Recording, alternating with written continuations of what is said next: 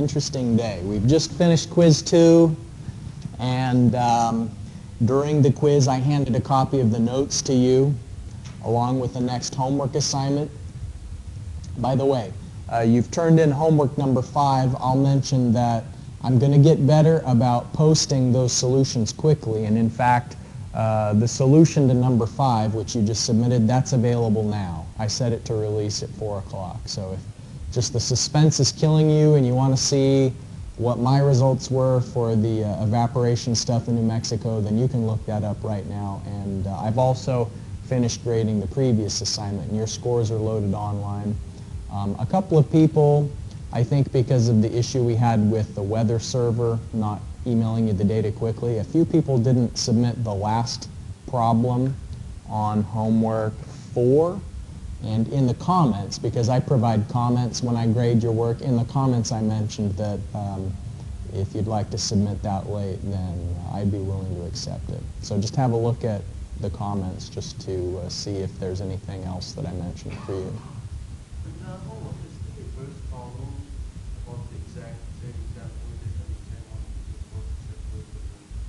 You're talking about homework 5? Remind me what the first problem was.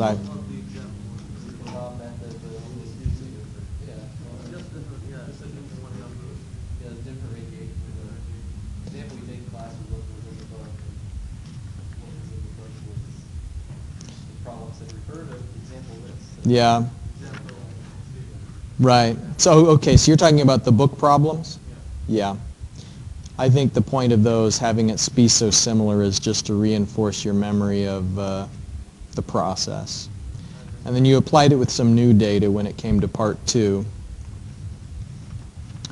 Okay. Well, today we're going to be talking about infiltration. And it's really important in hydrology because most of the precipitation that occurs ends up as infiltration rather than as runoff. You know, by the way, since it's a topic right now, I guess I would really miss an opportunity if we didn't briefly talk about what's going on in California. Now, you've already heard it because we discussed it yesterday in hydraulic engineering, but everybody's, I assume, heard about the Oroville Dam, right? Yeah? Nothing? All right, well, good. I'm glad we're going to do this. In California, the Oroville Dam is one of the most important parts of that city's, of the state's water infrastructure. And California is kind of a long state where most of the water that's available is in the north because that's where the Sierra Nevada mountains are. And so they go to great lengths to capture water in northern California and then send it to southern California. This dam is actually north of Sacramento, and the water here goes to what's called the Metropolitan Water District, which is a lot of different cities in and around the Los Angeles area. And so it travels hundreds of miles through pipelines so that people in Southern California can play golf, essentially. This is the tallest dam in the United States. It's more than 700 feet tall. And here's the main dam, just to give you an idea of the layout of things. Here's the main spillway, and then here is what they call the emergency spillway. Now, through the dam, they have the ability to pass between 30 and 40,000 CFS through the power plant. It generates electricity, and in addition to that, there's another fish bypass that can do about 3,000 CFS. But when the water coming into the reservoir is higher than that, then they have to send water through this overflow spillway. And so most of the time the spillway is dry, especially over the last several years when California's been having such a debilitating drought. It's been a long, long time since any water went through that spillway. And if we were to look at pictures of this reservoir last year, the water levels were down to about 30% of the reservoir's capacity. Whereas now the reservoir is very near its maximum capacity, and they're having to release as much water as they possibly can just because there's so much coming in. Also because they've noticed some damage to the spillway. A week ago yesterday, so it's actually been about 8 days now, that they noticed that Normally, when water's flowing over the spillway, it looks like this, and these big concrete pieces here to try and reduce the energy of the water before it gets into the stream here, trying to mitigate the scour. When water is falling 700 feet, it really picks up a lot of energy, so it's got a lot of velocity there that has to be dissipated. But here's what happened to that spillway. A hole opened up, and this picture was taken on Tuesday, and this picture was taken, I think, just a day later. And so this is how much damage had accumulated in one day of flow. They're sending about 100,000 CFS over that spillway. So it's a lot of water. Just for a little bit of perspective, here is pictures of guys climbing down into the hole on Tuesday. So that's before it was as big as it is now. And I guess they're going to do inspection, but frankly, I don't know what would be really the utility of an inspection at this point. I mean, it's just like, it's gone. What are you going to see other than it's not there anymore, But I guess they got to use the hard hats and they got to justify having those ropes, and so they went for the inspection. So here, on the right side, that's not usually water. That's usually just rock and hillside, and so the water should be going down the spillway without any interruption. Here again, we can see a picture of the emergency spillway. And by the way, I think that's kind of a bad name for it. People start to panic when they hear that you're using the emergency spillway. And normally, it wouldn't be an emergency to send water over the emergency spillway. But in this case, actually, there were two simultaneous failures. So not only is there this gigantic hole in the primary spillway, but on Sunday, just this past weekend, when they started sending water over the emergency spillway because it was just raining so much and they had so much water coming into the reservoir, they couldn't get enough through the primary spillway. They noticed that the emergency spillway started to fail as well. And so both spillways are failing at the same time. So it's a really bad situation, especially because there's a lot of precipitation predicted for later this week. I think tomorrow and Friday it's supposed to be raining in the watersheds upstream of this dam. So it's a challenging situation. Here's just another view that shows the gap that's opened and how it's just completely started to scour and erode this hillside. It's not usually a sheer cliff. I like this picture because you can clearly see that it's taking stuff with it. It's causing erosion. It's brown here because the soil that used to be under the spillway is being carried downstream. And this is more than just a problem for the people who live in the flood zone. This is an environmental problem as well, because the water that is in this river is a really important spawning ground for the remaining salmon population in California.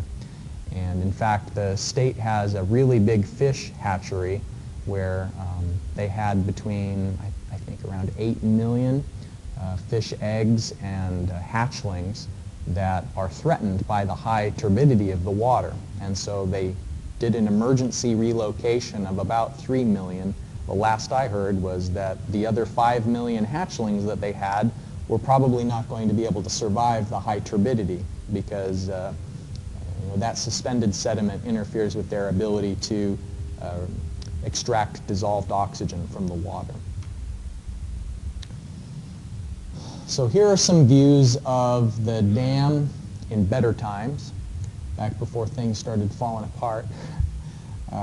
So here's the regular spillway, and you can see the water really has a lot of velocity coming out of there, which is, the stakes are high in a spillway. The concrete really needs to be manufactured to an extremely high standard for strength. It has to be installed so that it's very smooth, so that there's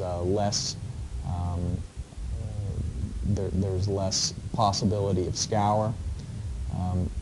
Fortunately, there's a lot of rock in the area, so eventually they'll scour away the soil, and there's bedrock, so it's not thought at the moment that the dam is threatened by the failure of the emergency spillway and the regular spillway.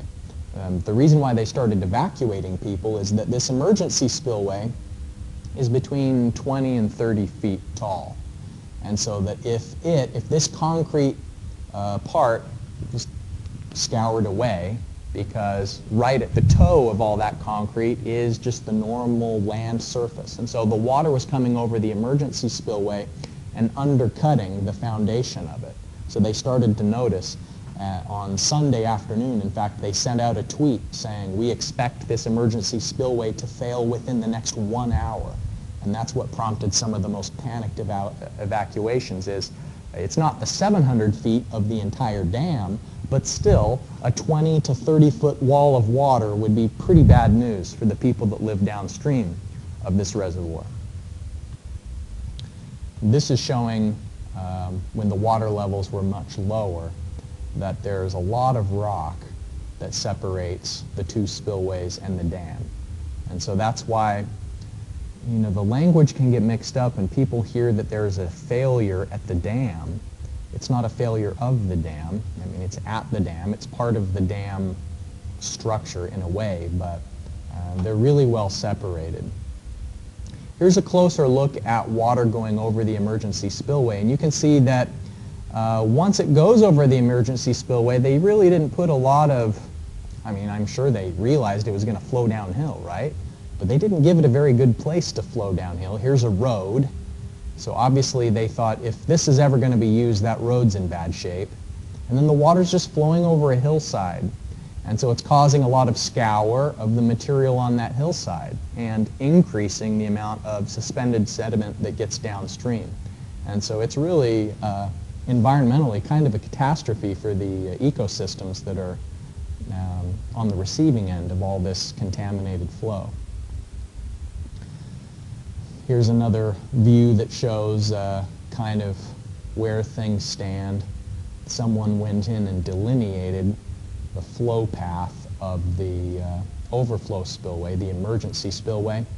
And back when the dam was being relicensed, I think it was in 2005, it had to go through kind of a reassessment process. And there were environmental groups at that time that raised the alarm and said, you know, this isn't cool. You can't just have the water from the emergency spillway going over a raw hillside. That they were advocating that they should armor that hillside and clad it with concrete to prevent scour and to prevent the risk of the emergency spillway being compromised. But you know, if you put in $100 million worth of concrete coating, someone's going to have to pay for that. And people in Southern California don't want their water rates to go up. And so there's always been this tension in Northern California versus Southern California, that in Northern California there's a lot of agriculture, and the people there resented their water being shipped to the south for golf courses when they could use it for agriculture. Now the tensions are only going to get worse because they could have prevented the failure of the emergency spillway by doing those improvements, but the people in the south didn't want to pay for the improvements. And so now it's not just that the water is being stolen from them, but now their safety is being threatened because the people in the south didn't want to pay the price of the improvements. So it's really kind of an interesting intersection of risk analysis, hydrology, hydraulics, public safety, public policy. It's a fascinating case study. This is a side view of the area where they've exaggerated the elevations to try and make it more clear that there really is a good separation between the dam and the failing primary spillway and the failing emergency spillway. So, you know, this big hillside is primarily rock, and so they're hoping that will protect the 700-foot wall of water behind the dam. There's more views of the turbid water making its way into the stream, and you can see here's the brown water with loads of turbidity, and here's the water coming out of the primary spillway and the power plant that's a lot less contaminated. Lots of driving around before they started sending the water over the spillway. I think that probably first responders and maintenance people have been driving around, because this damage to the primary spillway has been happening now for more than a week. But it's only since Sunday that they've been concerned about the emergency spillway as well. So their solution, once this thing started to fail, they just increased how much water they were sending through the primary spillway to try and draw the lake level down. And they've had the flow rates really, really high because they're trying to draw the lake levels down before it rains, starting tomorrow. All right. We don't need to talk about pumps, but yeah. So why did the spillway fail, the main spillway, in the first place? That's a great question. I don't think anybody knows. There's really a lot of uncertainty about why this failed in the first place. So it looks like the water, it looked like a water scour, it just fell in the center. Yeah.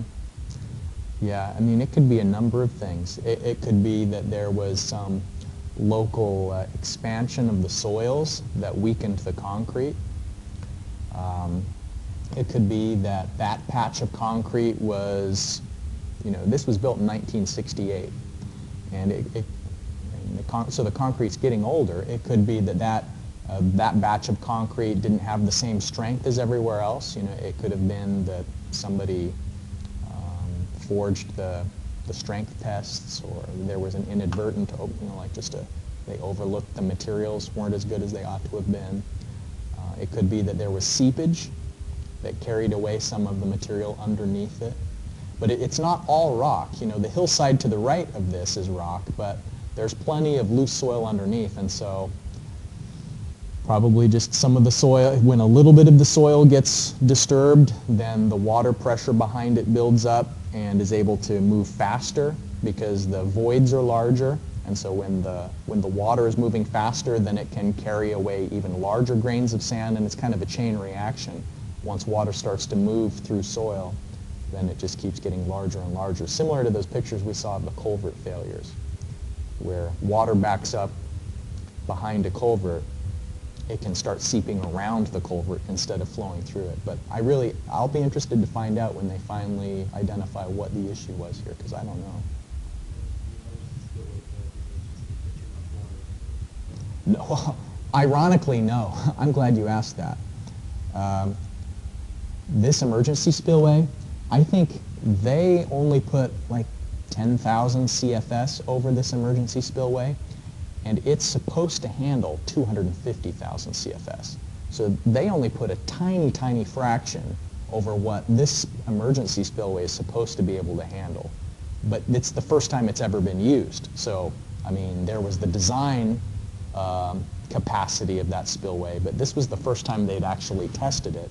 And I think what ended up happening was just the soil didn't have the cohesive strength that they counted on, because if we zoom in on that emergency spillway a little better, what happened was that the material right at the bottom of that emergency spillway was carried downstream.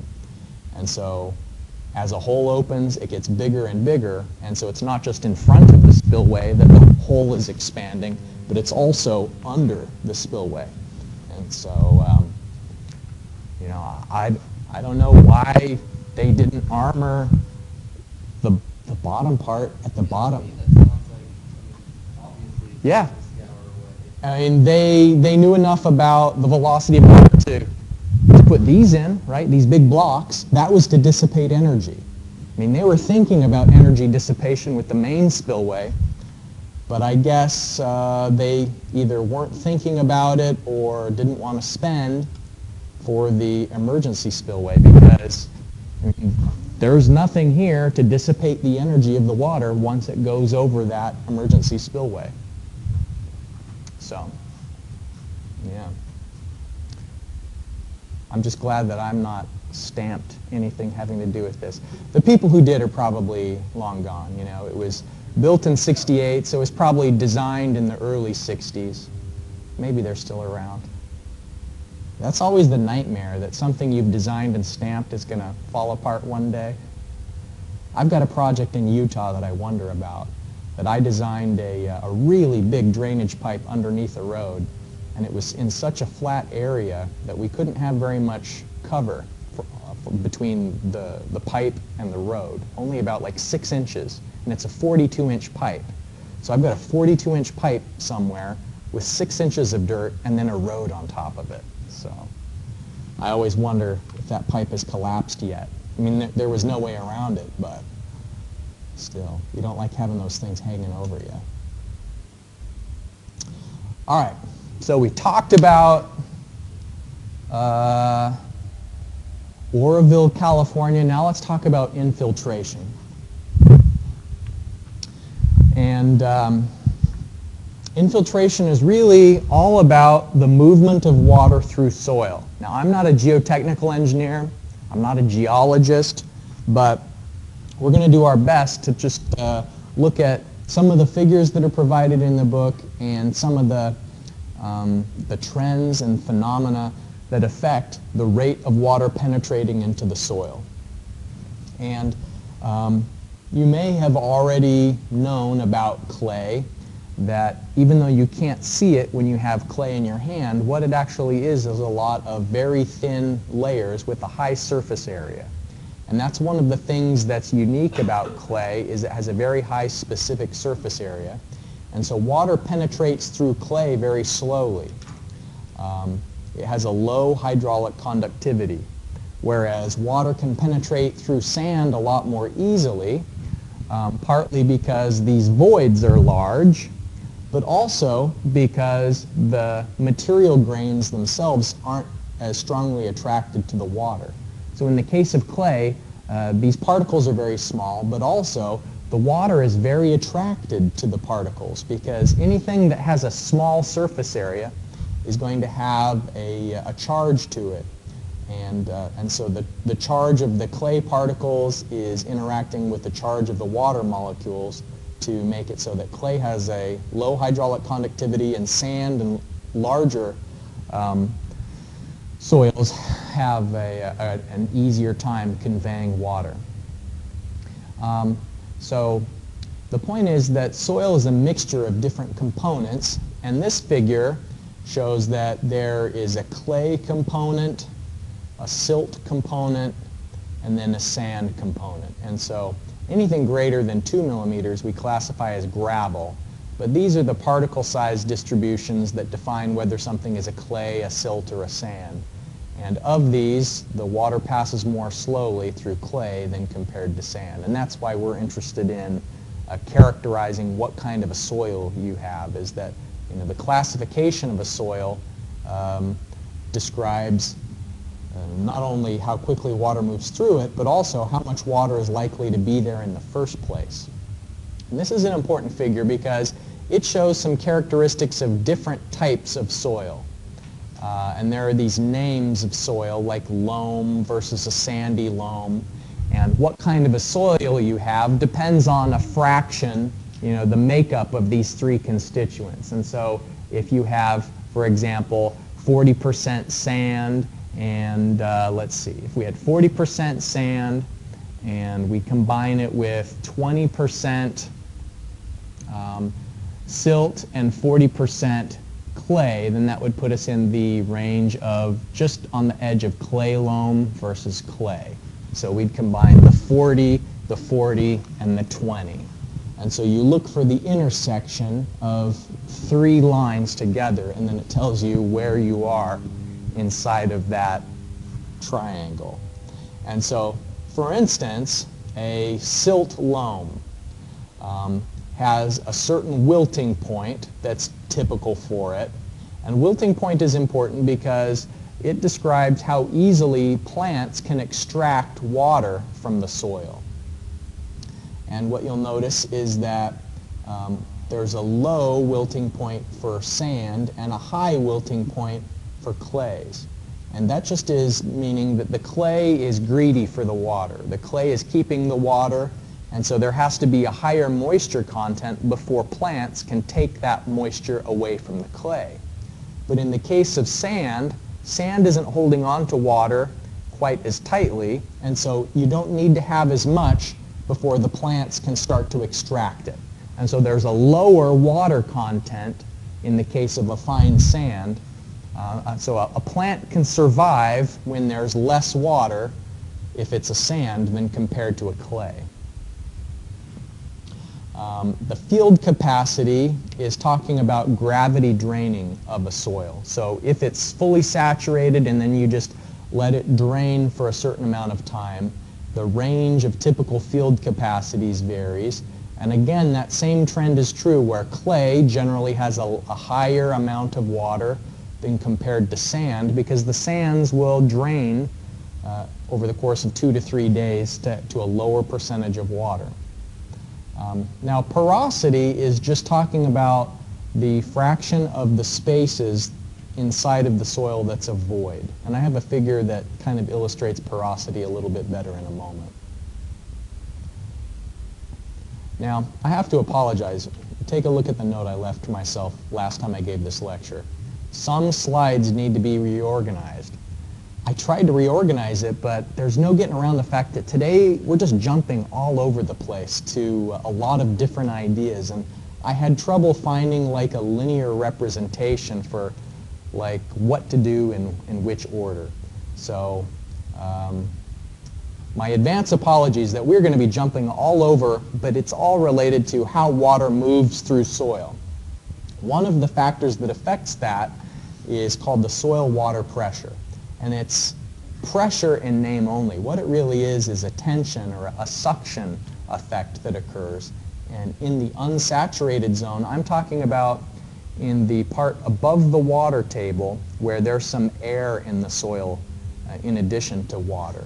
That's the unsaturated zone. I'll show you a diagram in that in a minute. But if you took fluid mechanics and remember the capillary effect, that is, if you stick a glass tube down into water, then the water will rise up inside of the glass tube.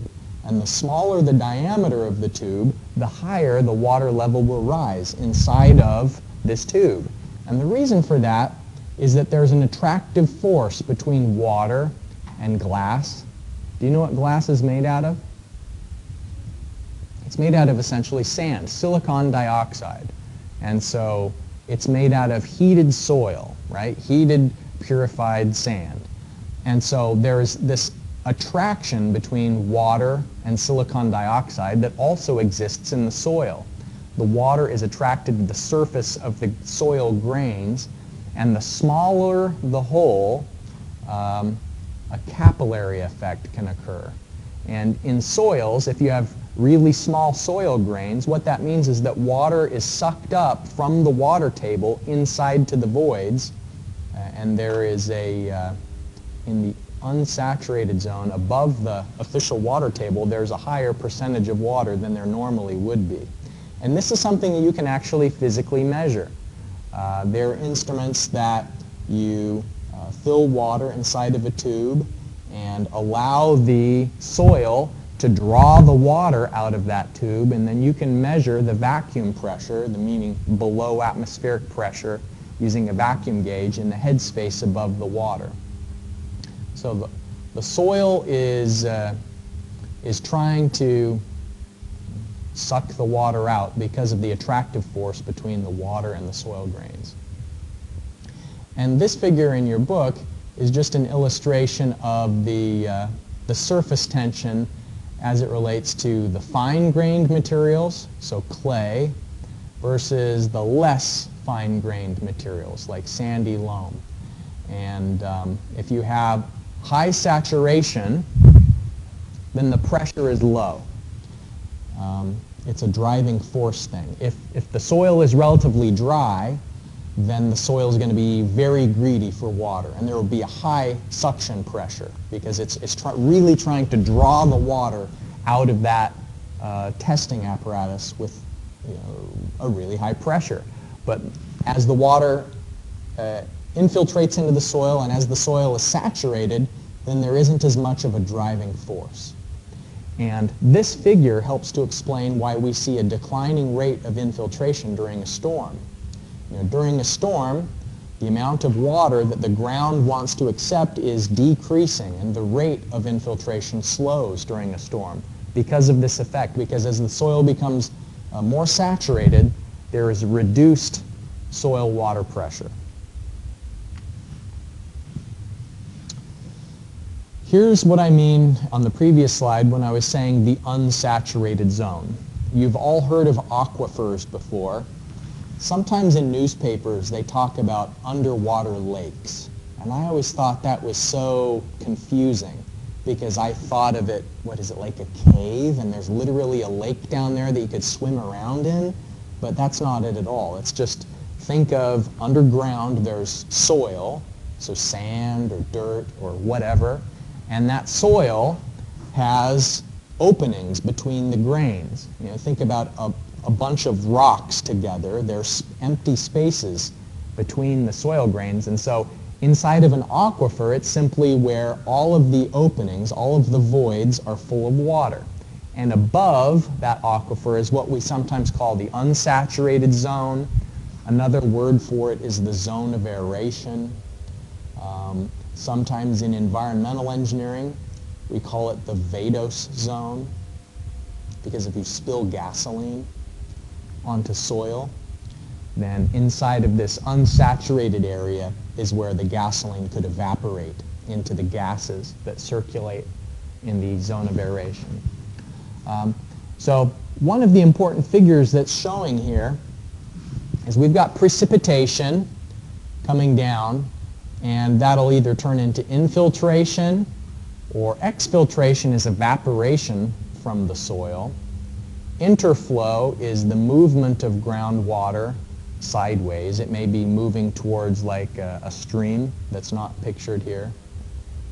Plants can extract moisture from the vadose zone, or if the roots extend down into the aquifer, then they could remove water from the saturated zone as well. And then here, capillary rise. The capillary rise is just the fact that some of those soil grains are really small. You know, there's a whole distribution of soil grain sizes. There's a bell curve of them. You know, some of the soil grain openings are very big. You may have two big sand particles next to each other, and so the space between them is big. But you may have some particles that are very small and packed together tightly, and so that there's only very small void sizes. And so we've got a big distribution of void sizes, and what that means is that you may have maybe like 20 small void sizes in a row, and the water could seep up through that interconnected tube. It's essentially just like on this previous slide, the picture of a small glass tube. If you have enough consecutive small diameter soil grain voids, then it's someplace that the water can rise upward in the same way that we have the capillary effect.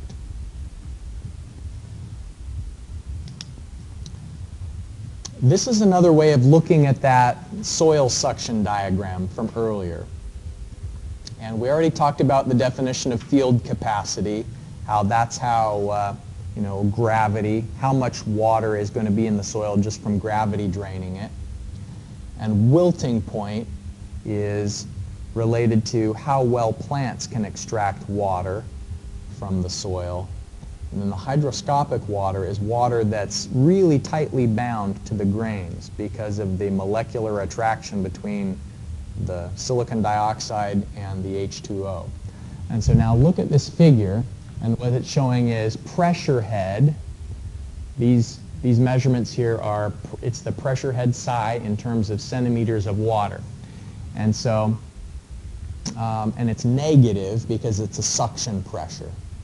And so there's a really high pressure. If you had soil that you put into an oven and you dried it by baking the soil, then you attached that baked dry soil to the instrument that allows water to be sucked into the soil, there would be a super high negative pressure there. It would really be sucking hard to get the water into that parched soil. Less so as the amount of water increases. But what is called the unavailable water here, unavailable water is water that's not going to drain away. It's water that the plants can't use. And so there may be some moisture in the soil, but the plants could still die because they're not able to extract that moisture off the surface of the soil grains. And it may be even that drainage isn't going to remove the water from the material there. But the plant available water is anything above the wilting point. And then anything above the field capacity is the amount of water that will eventually drain and soak out of that water, like a sponge. You know, if you have a sponge that you soak, you submerge it into the bathtub and you lift the sponge out, water is going to be seeping from the sponge. And then if you squeeze the sponge, you can get more out of it. But even after you squeeze a sponge, it's still kind of wet. And that's what you can think of as this unavailable water. Okay, here's another great figure from the text that's illustrating water pressure in different zones. And so I like this cutaway because it shows the saturated zone, which is below the water table. But then above the water table is the zone of aeration, or we call it, remember, the vadose zone, or the unsaturated zone. So there's this area where there's a lot more water than there normally would be because of the capillary effect. They're calling this here, it's called the capillary fringe. And the water pressure there is lower than the water pressure below the water table, and it's decreasing at the same rate. Mm-hmm. So that tension saturated zone is Mm-hmm. bigger for clay soils than for sand soils. Yeah, definitely. The thickness of it, you mean? Mm-hmm. Exactly right, because the clay soils have smaller pores, and so the water will rise a lot higher depending on the soil type. And so clay would be really high. If this was like a coarse gravel, then there may not be any capillary fringe at all. You're right. When it's raining, all bets are off. You can think of this diagram as a moisture content diagram. Now it's a pressure profile, but it's also a water content profile. And we'll look at the water content during a rainfall event. So infiltration causes the water table to rise, and then that excess water will move towards an area where the water table is lower. And so this groundwater movement contributes to, if this is a stream, it contributes to the water levels in the stream in addition to the runoff. It's usually a lot slower though. Like when we're calculating the peak flow rate in a river, the time of concentration for surface flow is a lot faster than the contribution of a base flow. The water that's moving underground is maybe moving at most centimeters per second, probably millimeters per second at most. It's moving very, very slowly. And so it can take days and even weeks for the water movement through the soil to contribute to the water inside of a stream. And how quickly this infiltration occurs depends on what type of soil you've got at the surface, how dry it is before the event that occurs. It depends on what kind of plants that you've got, and then the properties of the soil. Whether the soil was wet before the rainfall event started. That's sometimes called the antecedent moisture condition, and it's given the abbreviation AMC, because how wet it was before a storm has a big effect on the amount of infiltration that's going to occur.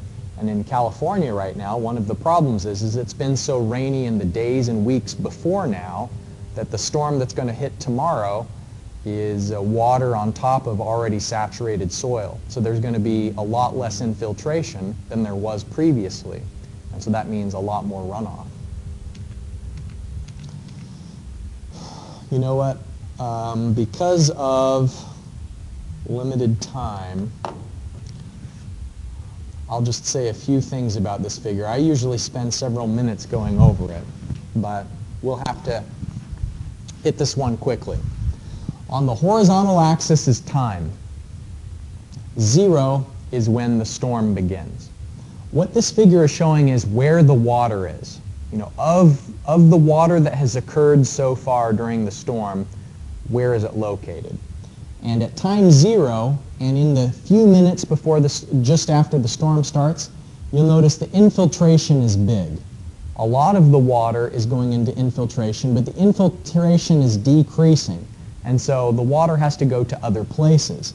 It starts filling up storage at the surface. So when you see surface storage, think puddles. Okay, so puddles are forming after infiltration occurs. Like when it's raining harder than the ground can absorb, then the puddles form.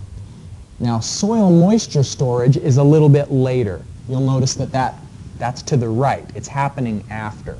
Because soil moisture storage means that some of the water that infiltrated is now down underground. And so the fraction of precipitation that's lower than the surface is increasing. After that, then groundwater flow is that sideways movement of water.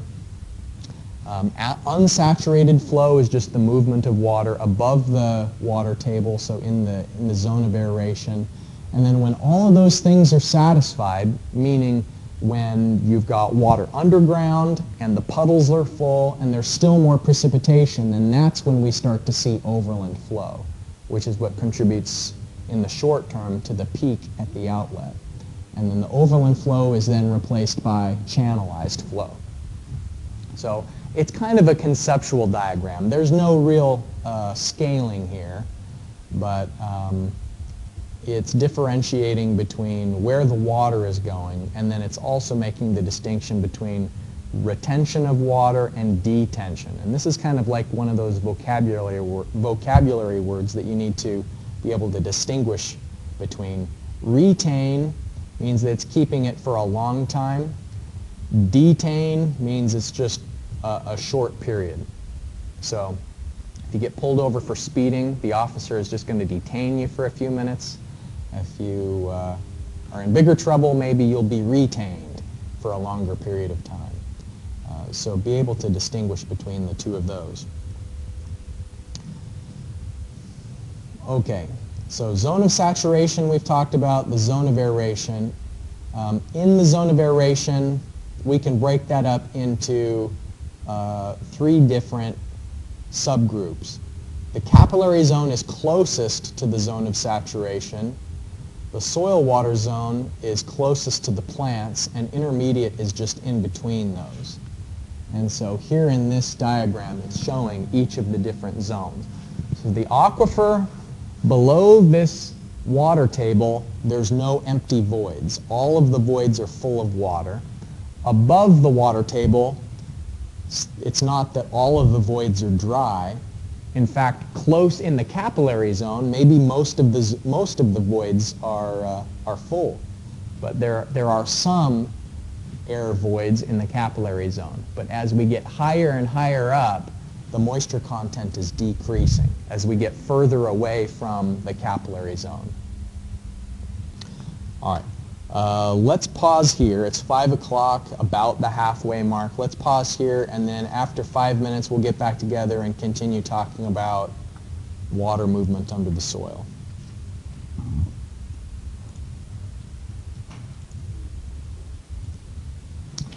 All right, so we've been talking about the capacity of water, of soil to absorb water. And one of the quick and easy ways to characterize that in the field is with an infiltrometer. And what an infiltrometer does is essentially it's a pan that you've cut the bottom out of, and you pour a certain amount of water into that area. And then you can see here with a ruler they're just measuring how quickly the water level is falling. And in a soil that has a high hydraulic conductivity, the water level is going to fall more quickly, or a soil that is more dry, it's going to fall more quickly because the suction pressure will be higher compared to a soil with a low hydraulic conductivity or that's already saturated. So that's an infiltrometer. Now, a little bit more sophisticated is a double ring infiltrometer.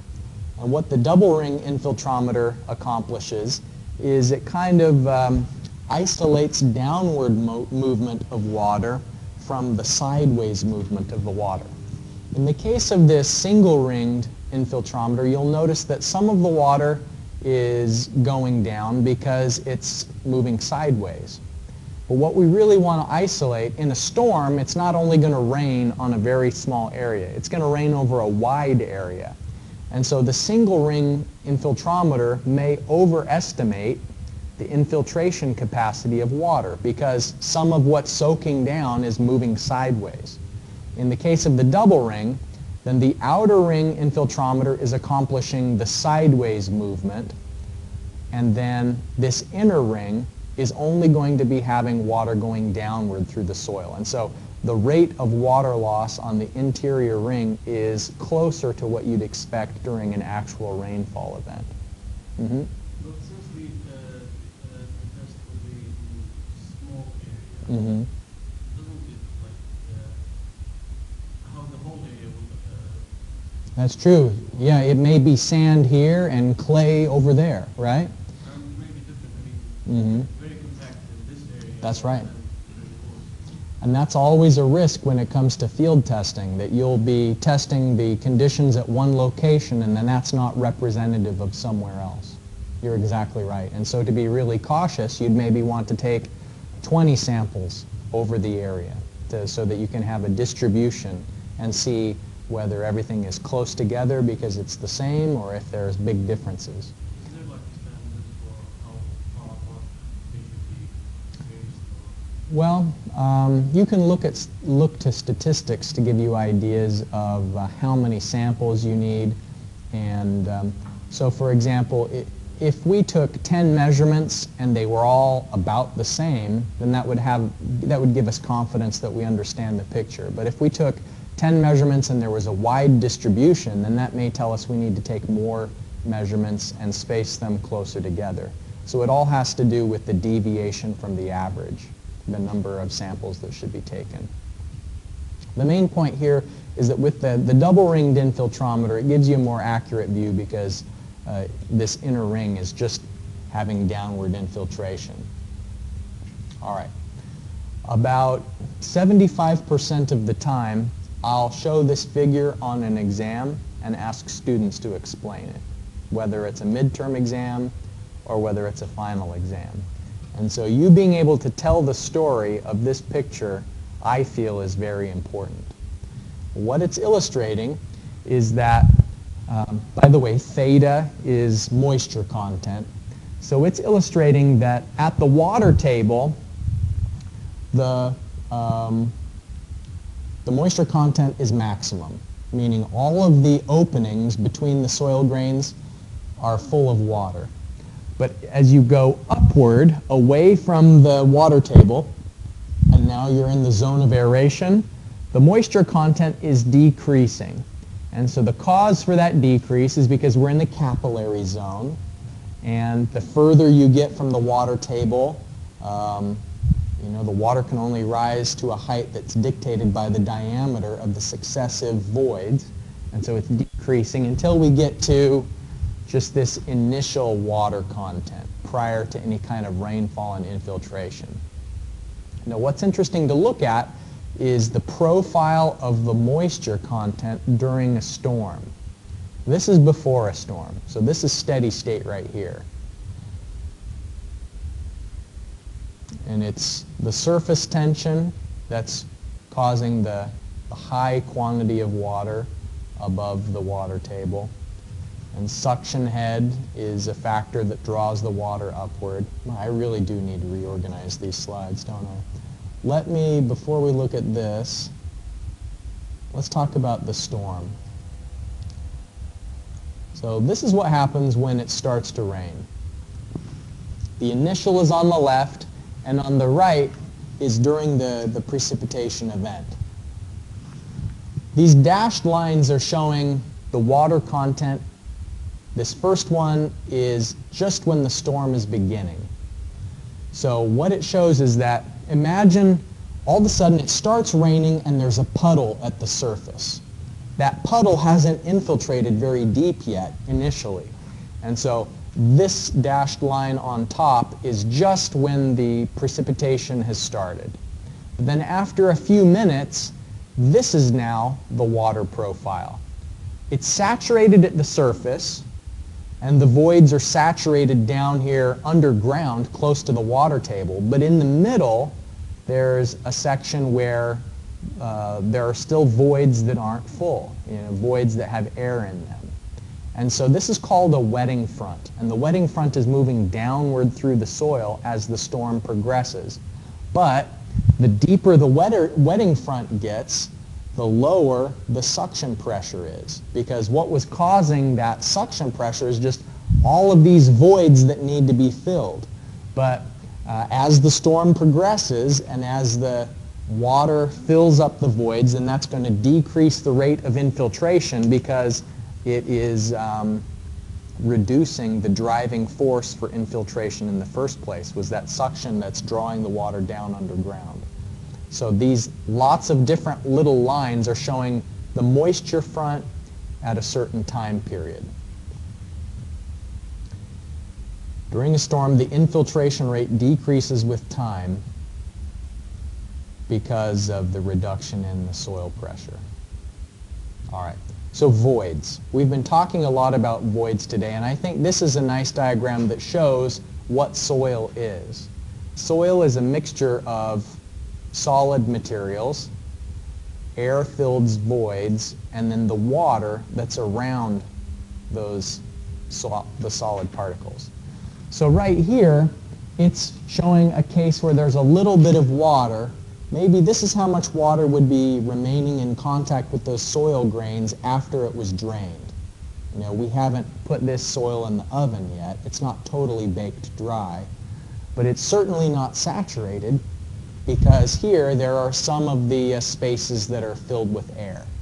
And so porosity is just the volume of the voids to the overall volume.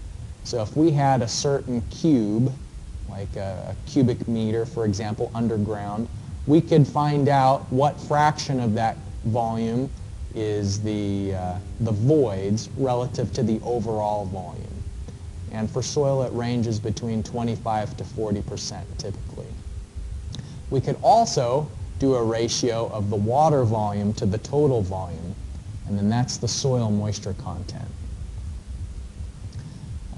When the water is completely filling all of the voids, then the water content equals the porosity. So theta is equal to the porosity when soil is saturated, meaning that there's no more voids in a situation like that.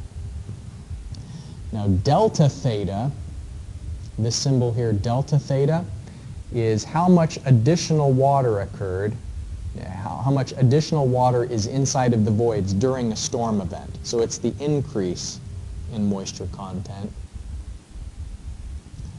And then after it's drained, theta sub r is the residual moisture content. And so there's a term that comes up sometimes of effective saturation. And here's the formula for calculating effective saturation.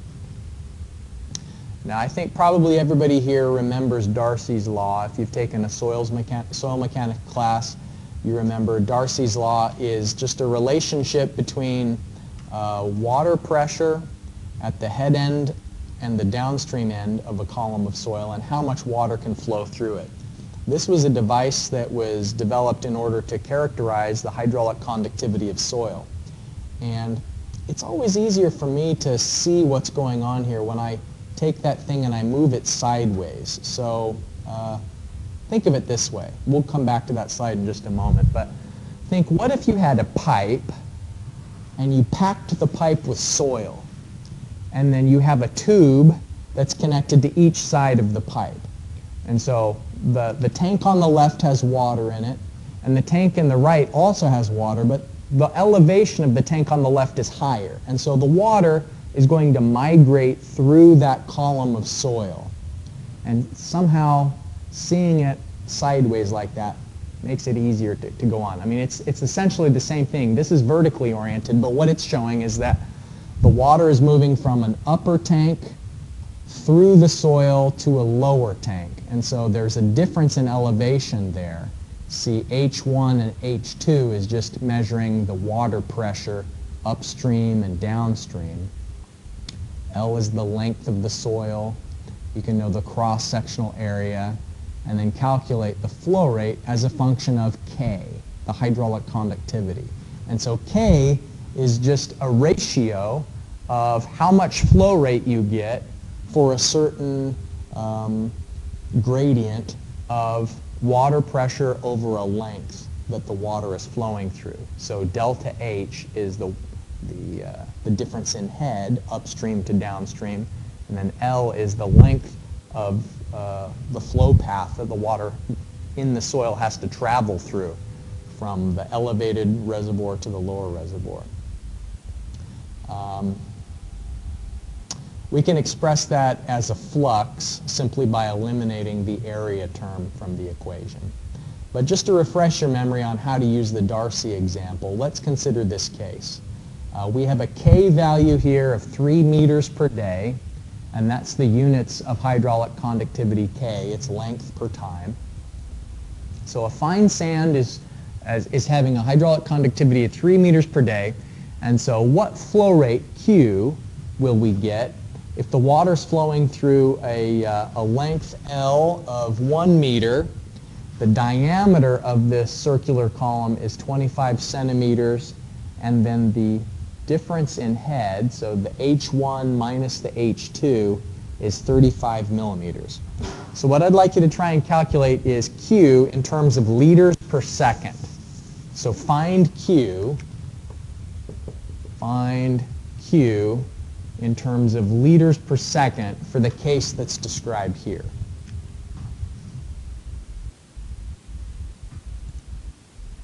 Esther. All right, so got to calculate the cross-sectional area, put it into Darcy's law, and you can find out the flow capacity of that soil column, so that if we wanted to increase how much water can get through the soil, we could either reduce the length that it has to flow through, or increase the pressure differential between the upstream and the downstream, or increase the cross-sectional area. Usually you don't have control over the hydraulic conductivity of the soil, but that is just a reminder of one of the simplest ways to explain the movement of water through soil is Darcy's law. Now, we've already talked about how moisture content varies during a storm. This is called a wetting front. It's kind of like a profile that shows how saturated the water could be in the voids versus what actually is the percentage of water versus the percentage of the voids. And during a storm, the saturation zone is above the zone of aeration. Before the storm, we were calling the zone of saturation down below the aquifer, but now there's a new zone of saturation. There's a method for describing that transition and how much of the water is, how much of the voids are fully saturated. The green-amped method is a numerical process for calculating how quickly the water moves down through the soil. Like, rather than physically measuring it with the infiltrometer, sometimes we have to use equations to predict how quickly the water is going to absorb into some soil.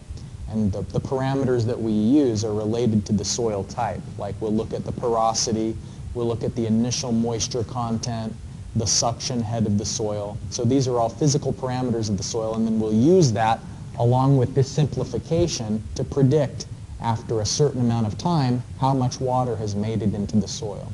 But before I show you the equations and before we do a quick example, I just wanted to point out this picture, because I think this picture does a nice job of illustrating the assumption behind the green-amped method. And the green-amped method takes this wetting front that's curved and just says, we assume that there's either the initial moisture content or fully saturated, but it instantly goes between the two. And in reality, that's not true. The water gradually increases the moisture content because, remember, think about the capillary effect. The capillary effect was drawing water upward from the aquifer, but now it's doing a similar thing. It's sucking the water downward from above. And so those really small diameter pores are drawing water quickly from above because they have the higher suction pressure. And so it's kind of like that capillary effect in reverse. And that's why in the transition zone, we have a gradual increase rather than what the Green-App simplification assumes is that all of the voids are the exact same size. And that's not true. There's always going to be a distribution in the void sizes. So with that visual representation of how it's simplifying the movement of water, here's what we do. We take Darcy's law and we apply it to calculate the infiltration rate over time. This just says the driving force here isn't two pools of water like it was in the Darcy's law where we had those two tanks connected. Here it's saying our driving force is going to be how much water we've got at the surface. So H naught is the depth of the puddle at the surface. And then this second term is like the suction effect. It's the difference between psi, which is a measurement of the suction pressure of the soil, and then the length of the wetting front. And so this driving factor here is essentially, if the wetting front is really long, then that means there's going to be less of a driving force because the soil is almost already saturated. But when L is small, then you've got a lot of suction that the soil is pulling down the water from above really high. And so then there's two things that can drive infiltration. If you think about it, a big puddle is going to drive infiltration because the higher H naught is, the more of a driving force you have to increase infiltration rate. Or if L is small, then that's also going to, meaning at the beginning of the storm, then that's going to increase the infiltration rate as well. So this lowercase f we're going to use for infiltration rate, and capital F we're going to use to represent the cumulative infiltration amount. So if we integrate infiltration rate over time, then that gives us the infiltration depth. So here's cumulative infiltration, the capital F. Cumulative infiltration says over time we can calculate the total amount of infiltration by integrating from the beginning of the storm up until some certain time the infiltration rate. And if we look at that graphically, we've already seen this declining rate of potential infiltration. So the shape of this line, the lowercase f, should be familiar to us by now. In fact, we've seen it in lectures even before today. When we talked about hyedographs, for example, we had the declining rate of potential infiltration.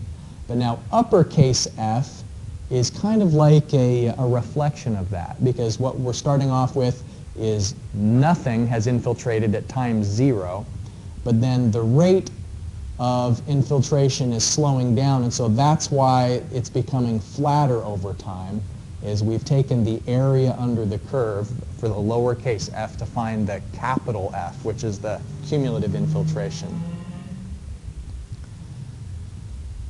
So over time, the water is going downward through the soil. There's a wetting front there. Capital F, eventually, at any given time, you can know how much water has infiltrated by the difference between the initial water content and the porosity. Because the porosity is all of the voids, and the initial water content was how much water was there before the storm occurred.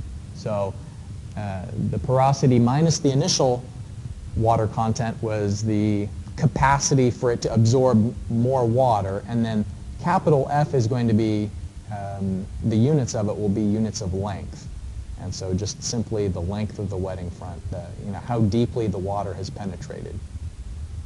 So the types of problems you have to solve on the homework will be asking, at a certain time, what has been the infiltration, the cumulative infiltration amount up to a certain point in time. And to do that, we'll use the Green-Ampt equation. So here is the Green-Ampt equation for cumulative infiltration. And look at some of the factors that are included in that. First of all, hydraulic conductivity is one of the factors. Another factor here, psi, is the representation of suction head. So it's a physical property of the soil. And the handout I gave you for the homework gives you some typical parameters for different types of soil. You can see in that table that's on the page there, it's including, let's see, there it is. For a certain type of soil, the range of porosities, which is in the parentheses, and then the actual number that's given there is maybe like a midpoint or a typical value. So in the case of sand, the porosity that it's saying is 0.437. And then the effective porosity, you can see the wetting front soil suction head and typical hydraulic conductivities. And so you can put those typical values in here and find out how much infiltration happens over time. The tricky thing with this equation is what we're trying to calculate is on both the left-hand side of the equation and the right-hand side of the equation. Do you remember what that's called? We've talked about it this semester in hydraulics. Yeah, that's right, exactly. So this is an implicit equation where the unknown is on the left and the right-hand side of the equation, and so we have to guess. And we're going to look to substitute in guess values of f until both sides of the equation equal each other. So it's a little bit tricky here. And the reason why it's on both sides of the equation is the rate of the amount of infiltration that's happened depends on how much infiltration has happened up until a certain point. And so this secondary term that's in the logarithm, it's because of this curve, in other words. How much infiltration you've had up to a certain point depends on what came before it. And so you're having to simultaneously account for the declining rate. Now here's lowercase f. So capital F has units of length. Lowercase f is a rate, and it has units of length per time. So it just tells us at a certain instant what is the infiltration rate right now at time t, whereas this capital F sub t is how much infiltration has there been from the storm's beginning at time 0 up until now, time t.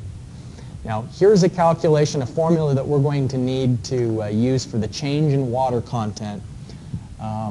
There's an assumption in the Green-Ampt method, in addition to that wetting front going through the soil column as just like a binary all or nothing increase. The other thing that the Green-Ampt method assumes is that as soon as the storm starts, there is ponding at the surface. And that's probably the worst assumption of all, is it assumes, let's go back to this picture. See this ponding here? It assumes that as soon as it starts to rain, there's ponding at the surface. Whereas in reality, there may not be ponding at the surface. You know, the rainfall intensity may be relatively low to begin with. And so the Green-Ampt method sometimes will over-exaggerate the rate of infiltration because there actually wasn't ponding right at the beginning of the storm. All right, so here's the approach we're going to follow. I'm going to do an illustration for you so that you can see how these calculations are done for your homework. We're going to use Excel because of it being an implicit equation. You can program it into your calculator, but for me, I think it's just easiest to illustrate on Excel. So you'll be given some soil parameters. This is something that you can look up off of the table. Like in your homework, it says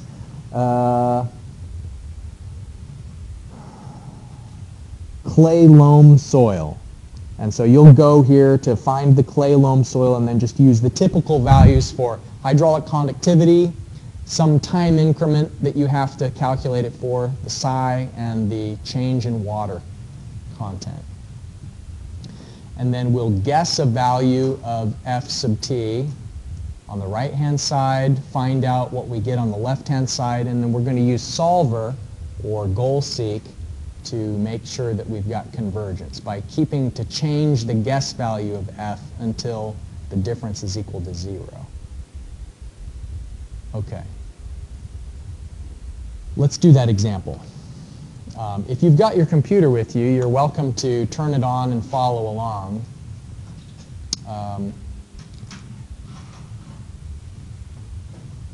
You may not have all of the, like the template ready to go. How many of you have computers with you today? 4?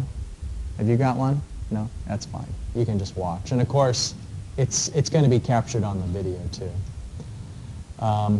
You don't have to have all of the symbology, like with the Greek symbols and everything, subscripts. Like you can follow along with the calculations without having all of that.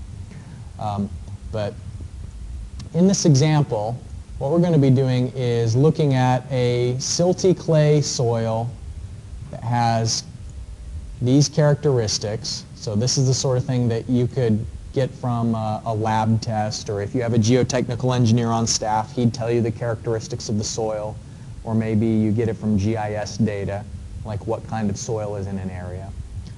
So these are our soil types, and then we want to find out if there's continuous ponding, meaning that if it's raining really hard, how much infiltration will there be after 0.1 hours and after 0.2 hours? So that's after 6 and 12 minutes. Okay, so first of all, I need to put in the effective porosity. All right. So from the description here, that effective porosity is 0.423. The suction head, 29.22 centimeters. The hydraulic conductivity, 0.05 centimeters per hour. And then the effective saturation of 20%, I need to enter that as a fraction. So I'm just going to put in 0.2 for the effective saturation. And now I can use this formula to calculate the change in water content when it goes from the initial moisture level to fully saturated. Okay, so equals 1 minus S sub E times the effective porosity. So this is like a fraction that represents when the water was dry versus when the water was wet. How much of the soil volume is going to be filling up with water. All right. Now, we want to know what's happening at 0.1 hours. So here below all this constant data, I'm going to put 0.1 hours as my starting point. Now, the right-hand side of the equation, remember, it's going to be looking for some guess value of f from that formula. Let me minimize that so we can see more of the screen all at once. So here's the formulas. So I'm just going to guess. I really don't have any idea. I'll say 0.1 as my first guess of the total infiltration depth during that first 6-minute increment. Okay, so now I'm going to put in the right-hand side of this equation based on the guess depth. Okay, so the right-hand side is going to be the K value times the time plus psi times delta theta times ln of 1 plus my guess value of f sub t, so that's B10 divided by psi times delta theta. Now I need to anchor those because I'm going to drag the formula down, and so I want to make sure that all of my references up here are anchored. So I'm going to press the F4 button to add the dollar signs in for the reference to the hydraulic conductivity, for the reference to the suction head, to the delta theta, but not to the time. I want time to be changing as I drag the formula down, so I'm not going to anchor any reference to A10. For all the rest of them, I do want to anchor. Okay, so if my guess value is correct, then both sides of this would be the same. And so this column that says difference is just me subtracting one from the other. And my calculation convergence, I'm trying to make the difference equal to 0. Now there's a couple of different ways I could do that. Here under data, there's what if analysis, goal seek, but you'll notice here I put this note that we should use solver and not goal seek. And that's because solver is a little bit more picky on the convergence criteria. Like goal seek will give up, like this is already pretty close to 0, and so goal seek may say, close enough. We don't really have a lot of control over when goal seek quits its iteration. So I'm going to turn on the solver add-in, going in here to the options, add-ins, and then manage the add-ins and turn on solver. And so now that solver's turned on, when I go to the data tab, I don't just have the what if analysis goal seek, but I'll also have solver available, assuming that this all goes well. I'll pause the recording pending the successful outcome of installing that add-in. Okay, so if I go to the data tab, now solver's there.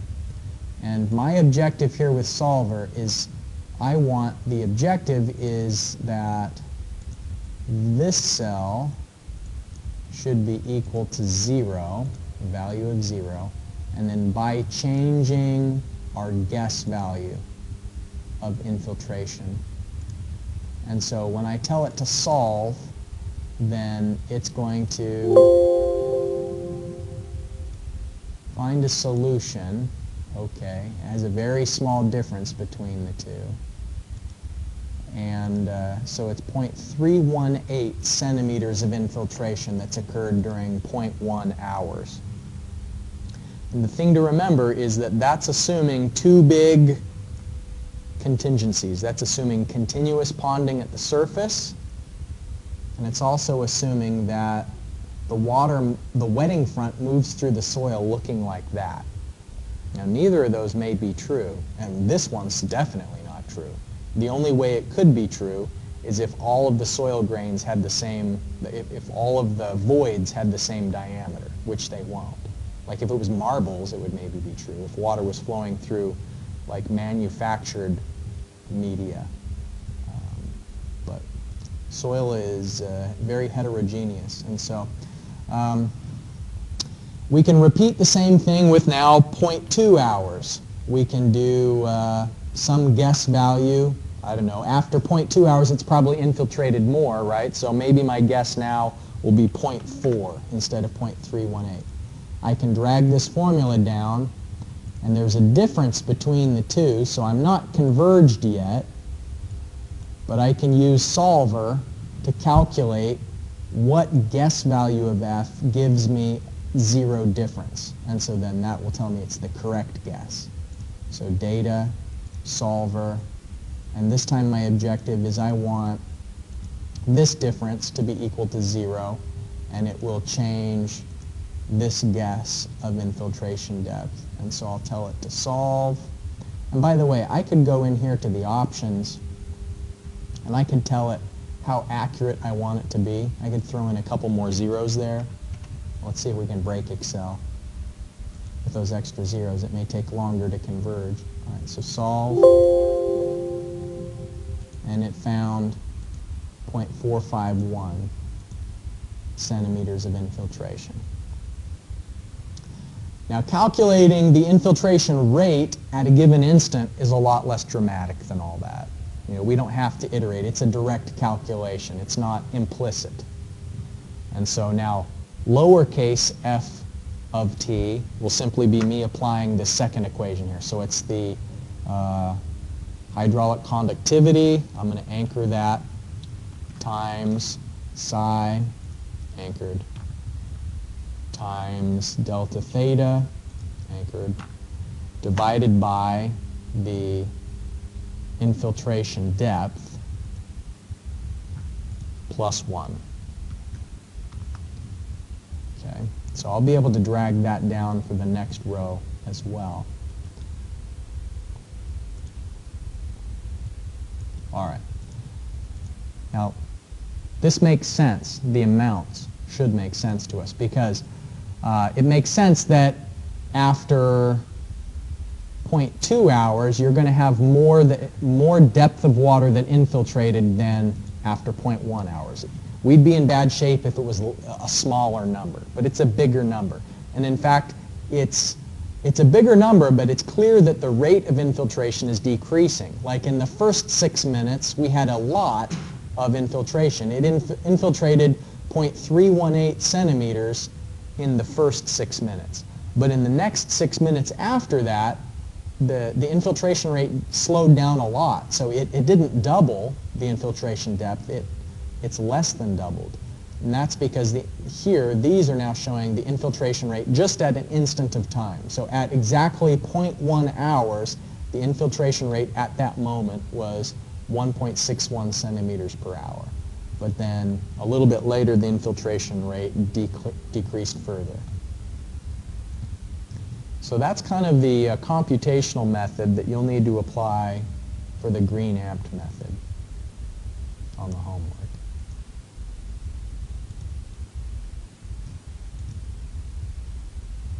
Now let's look at those physical parameters, different types of soil. Hydraulic conductivity. Sand has a high hydraulic conductivity. Clay has a low hydraulic conductivity. Remind me why. Parrot back what we've been talking about in terms of hydraulic conductivity.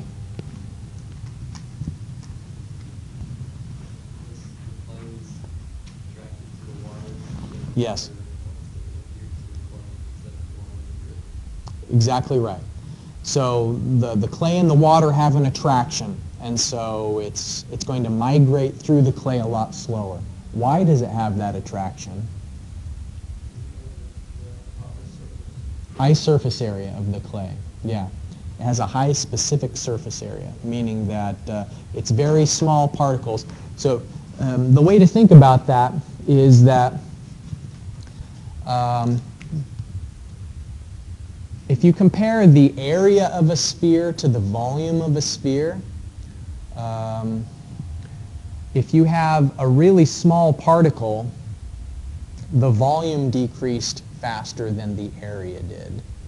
And so you still have a lot of area, even though you have less volume. Did you have a question?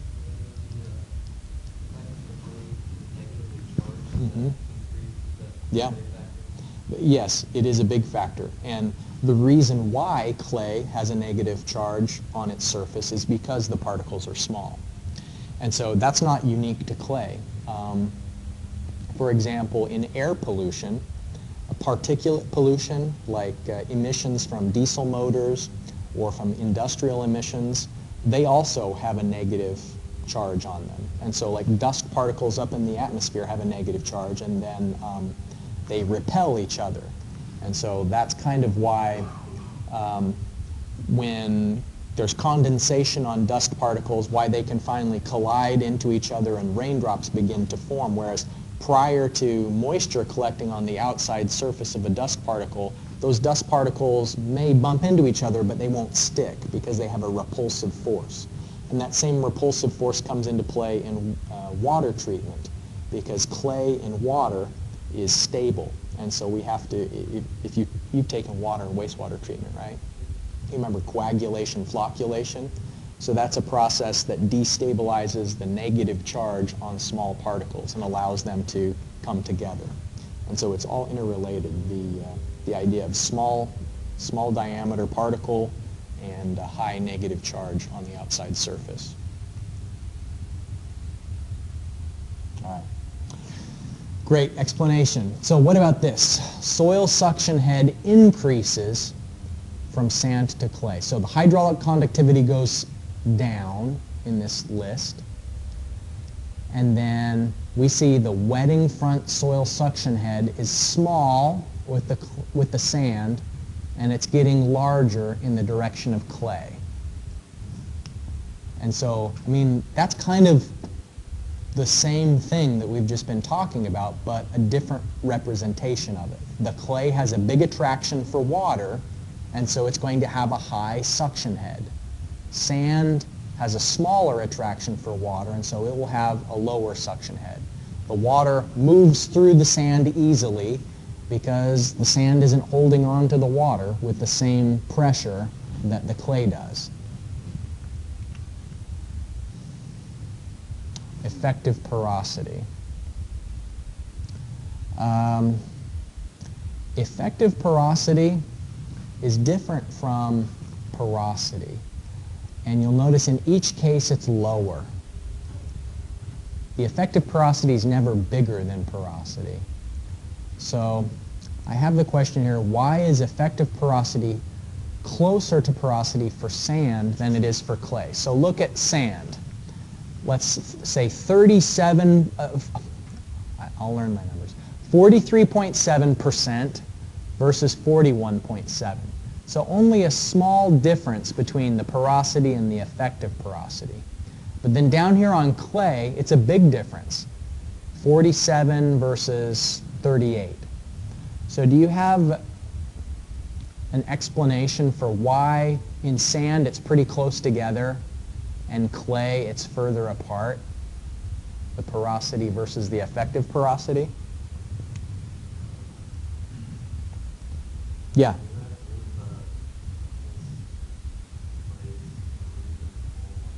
Exactly.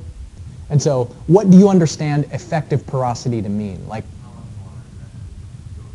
right. That's right. So effective means like the water that isn't stuck. Clay has a lot of water that's just stuck because it's so tightly bound to the particles that it's not going anywhere. Let's go back to that picture of voids, this one.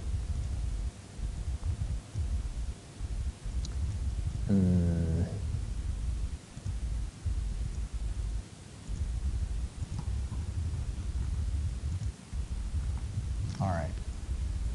In the case of sand, this layer of water around the particle is going to be very thin for sand.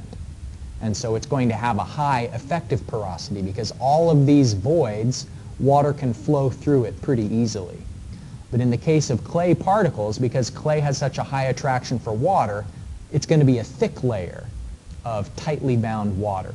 And so the porosity, which is the void spaces, there's going to be a lot of voids there that isn't available for the movement of water in the case of clay. And so that's another thing that's contributing to the low hydraulic conductivity in clay, is not only are the holes smaller, the voids that the water can pass through are smaller, but also what voids are there, there's a smaller fraction of them that's effective.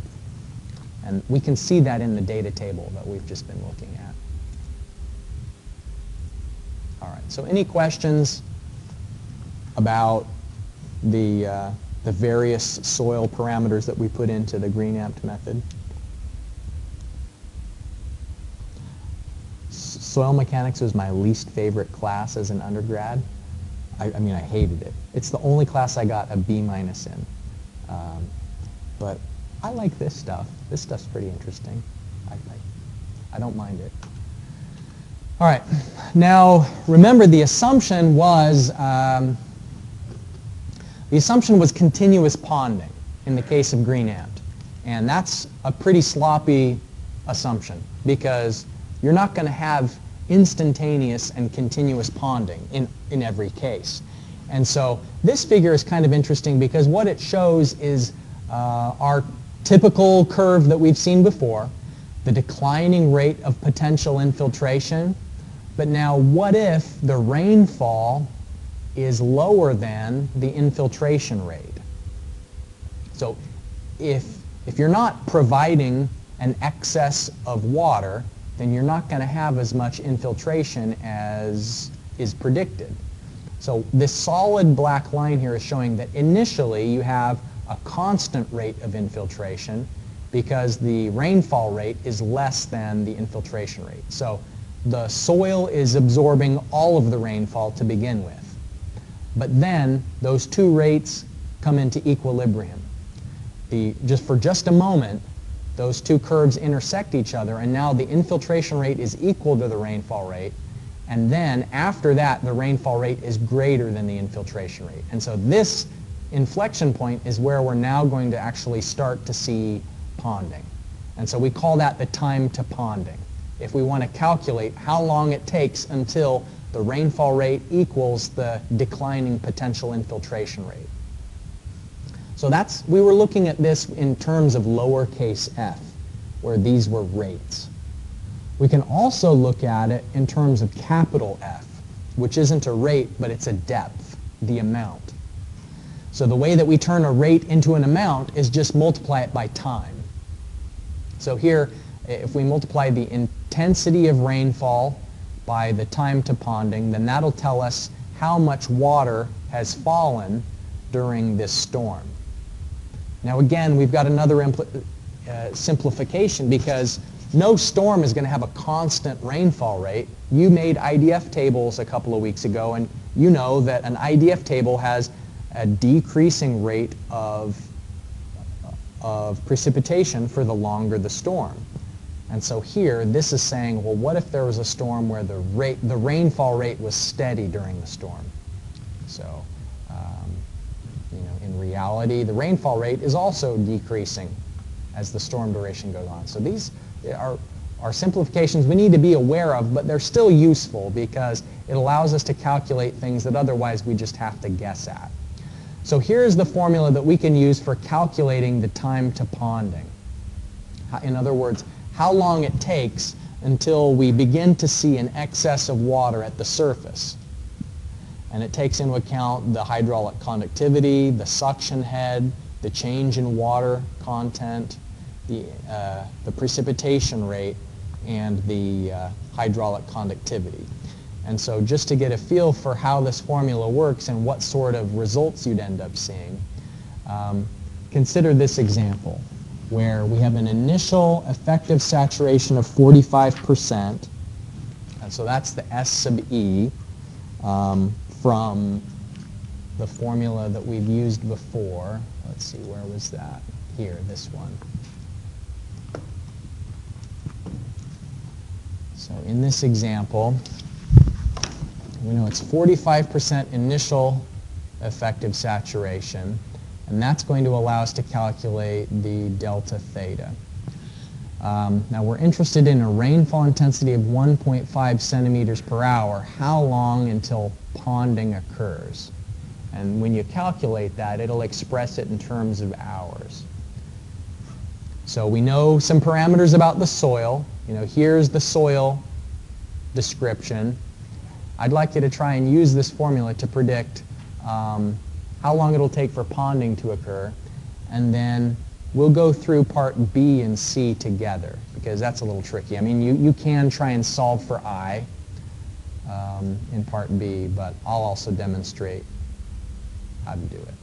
But do try and solve part A, which is just solve for T sub P.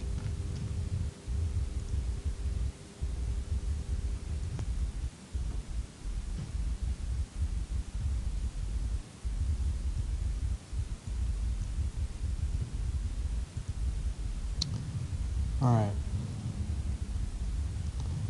So if this is the rainfall intensity, 1.5 centimeters per hour, then it's going to begin to overwhelm the capacity of the soil to infiltrate it after about 9.4 minutes. And so before 9.4 minutes, it's going to be that situation where you've got more infiltration than precipitation. But then 9.4 minutes for that rainfall intensity is going to be where the crossover point occurs, and then the field starts to back up with additional water. And that's when we'd start to have overland flow and runoff. Prior to that time, there wouldn't be runoff. And so in a way, you can use this information to help you understand when you might have, you know, like the time of concentration, to predict the time of concentration for an undeveloped area. Because you can use the soil characteristics to estimate when the ponding occurs, and you're not going to start to see surface flow until the ponding starts. Okay, now on part B of this example, it says essentially solve for the I that gives you a T sub P of 20 minutes. So this first part we got 9.4 minutes, and I don't know why. Oh, well, that's... So if we rearrange the equation to solve for I and put in a known K value for the hydraulic conductivity, the known suction head, delta theta, and then the time of ponding of 20 minutes would be 0.333 hours. You can put that into your equation and put that into your calculator and solve for I. There's two roots. One of them is a negative root, and so it means it would take 1.036 centimeters per hour as the rainfall intensity for it to take 20 minutes. And so that is what we'd expect by looking at the shape of this curve. Like, it should take longer time and lower infiltration rate would be related to each other. So instead of the 9 minutes, we're saying 20 minutes, and so it would have to be a lower infiltration rate. I'm sorry, a lower rainfall rate for that to make sense. Yeah, I means intensity, not infiltration. The variables can get mixed up here. So the I is talking about the rainfall rate. So that's part B. Now, part C is another instance of it's probably best to use Excel to do the calculation. So how much cumulative infiltration during 0 to 0.156 hours? And let me show you how I did that. So for the ponding time, we'll put in the soil parameters that we know in this case, like the effective porosity of 0.423, the suction head of 29.22 centimeters. The K value was 0.05 centimeters per hour. In this example, the effective was 0.45, and so from that, we can calculate the delta theta. 1 minus the effective times theta sub E. All right.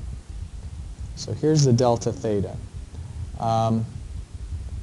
Now, we'll put in our time that we just calculated earlier in the example. Earlier in the example, we calculated for the 1.5 centimeters per hour, it was 0.156 hours. So for 0.156 hours, we want to find out what was the, let's see, it's asking how much cumulative infiltration was there. So cumulative infiltration is capital F. It's this. We want to find out during that time, what did it predict for the cumulative infiltration? So we have to start with some guess. 0.1. The right-hand side of the equation is going to be me keying this in. So K times T plus psi times the delta theta times the logarithm of 1 plus our guess value divided by psi times delta theta. Okay, so just typing that in. I'm not going to bother anchoring any of those references because I'm not applying it anywhere below there. I'm just going to type it in this one time. And we have to do the same thing where we want the difference to be minimized. And so I'm going to use solver again to minimize this difference down to 0 by changing the guess value of the infiltration depth. All right, so it found an amount. Now, this is the green amped approach. And what green amped is saying is that it thinks that in 0.156 hours that it's infiltrated 0.331 centimeters of water. But there's a problem with that, is that actually there hasn't been that much precipitation during that time. Like if we were actually to calculate how much precipitation there's been, we said that our rainfall intensity in the problem description was, oh, it wasn't that example, it was this one. Rainfall intensity is 1.5 centimeters per hour. So 1.5 centimeters per hour, and it's only been this many hours. So it couldn't have actually infiltrated this amount because there hasn't been that much rain yet. And this is just highlighting the limitation of the green amped model, is it can only predict the infiltration depth if there's been continuous ponding. And so in our case, there wasn't continuous ponding because there was all of this time before the inflection point where there wasn't yet an excess of rainfall. And so when we're trying to find out how much infiltration there actually was, it's going to be the lesser of the F sub t that we calculate with a green amped approach, or the rainfall depth times time. So to answer the question of the example, how much cumulative infiltration was there? It's not going to be what green amped would predict because there simply wasn't that much rainfall during the period. And so to answer the question, it's 0.234 centimeters of rainfall because that's the maximum amount of infiltration there could have been. That's how much precipitation there was during that period. All right, so you've definitely drank from the fire hose tonight. A lot of content coming at you. Now, this class is a graduate class, and we only meet once a week. So the best way, I mean, in graduate school especially, it's really sort of expected that you're going to be supplementing the lectures with readings from the textbook. And you're simply not going to learn all the things that you need to know by what I say and what you learn through the homework assignments. And you already know that because I gave you that list of vocabulary terms. And I think we'll use a lot of those during the lectures, but then there's some of them that we may not cover, or at least not in very good detail. And so I really hope that you'll make the most of the textbook, and it's not like we're covering any great ground during each lecture either. Like this whole lecture just comes from one section in the book, 7.4. So it's not like you're even expected to read whole chapters each week. Section 7.4 is only, I think, a couple of pages, but it's a good couple of pages. And so I'll encourage you to be good graduate students and read the books, get your money's worth out of those. Any questions on the example or anything else before we finish for tonight? All right, well, looking at the future, the next homework assignment is due a week from today.